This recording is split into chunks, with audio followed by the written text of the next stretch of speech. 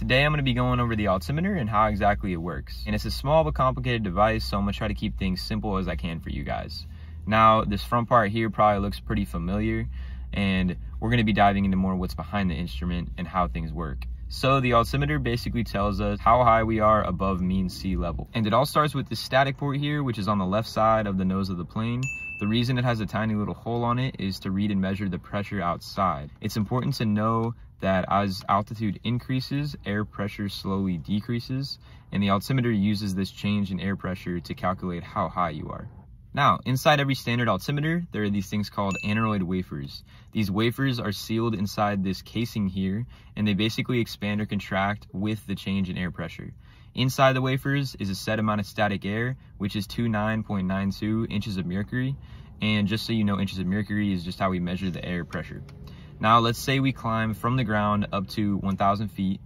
On the ground, the air pressure flowing into the instrument through the static port will be equal to the air pressure inside the aneroid wafers, and they will be in the contracted position. Once we begin gaining altitude, static air will start to decrease inside the instrument, causing the wafers to expand and fill up more space because of the pressure difference.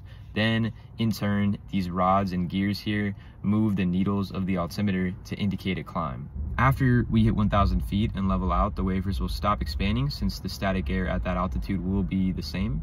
And finally, when you start a descent, you will reintroduce more air pressure into the instrument and the wafers will start to contract until you land where the air pressure will be equal again. One more important piece of the instrument is the Kollsman window, which is controlled by this knob here. And when you twist it, it moves these gears behind, which rotate the needle of the altimeter. Each flight, we have to set the Kollsman window to the correct altimeter setting. On a standard day, the pressure setting is 29.92 inches of mercury, but since it's almost never a standard day outside, we have to listen to the ATIS at whatever airport we're at, and it will give us the local altimeter setting for that day based on the local air pressure. This will then give us an accurate altitude reading for that day. So yeah, that's a brief explanation on how the altimeter works. There's a million more things we could talk about with the altimeter, but I mainly just wanted to hit on how it works and take a look behind the instrument. So that's all for this one. Thank you for watching.